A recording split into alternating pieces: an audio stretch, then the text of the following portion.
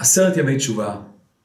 One of the problems that we have with Aseret Yemei Teshuva is that it seems to be that when you look at the Seder, the order, we have Rosh Hashanah, Aseret Yemei Teshuva, and then Yom Kippur. But actually, since Rosh Hashanah is Yom Hadin, the day of judgment, it's supposed to be that the 10 days of Teshuva will be before Rosh Hashanah, as a preparation for Rosh Hashanah.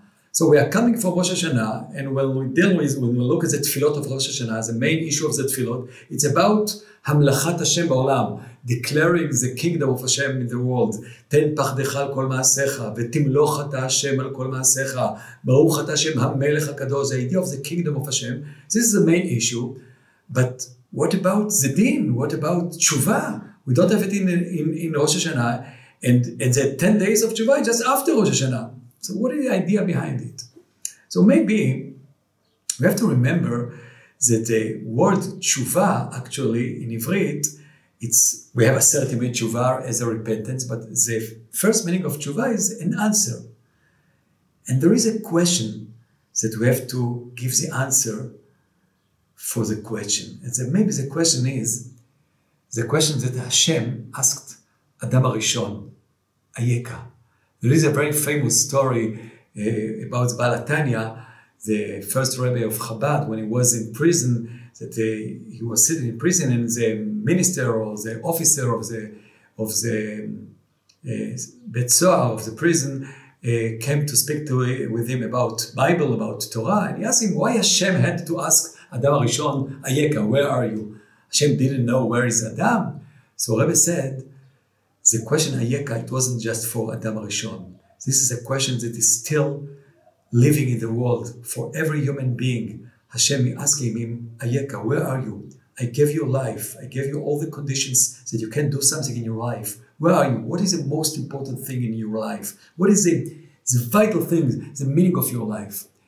And maybe the tshuva that we have today, that we have to give in Rosh Hashanah, is the answer to this question. Where are you? What is the most important thing in your life?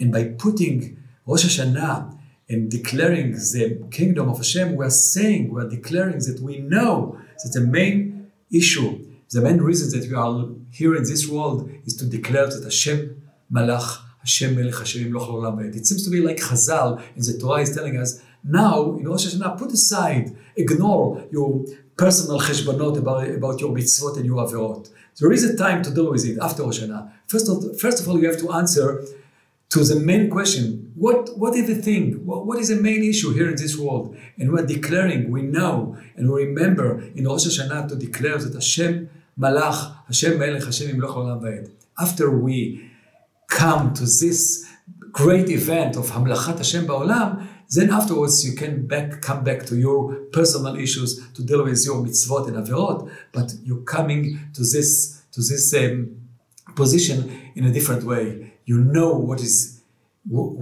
important in our life, and just now is the time to go to your personal mitzvot and averot, and then to come to Yom Kippur, that Hashem will give our slicha and our mechila. So let us pray and hope that we will come to Rosh Hashanah and will succeed to feel really the idea of Hamlachat Hashem Ba'olam, and then we have all of us Shana Tova Umetuka.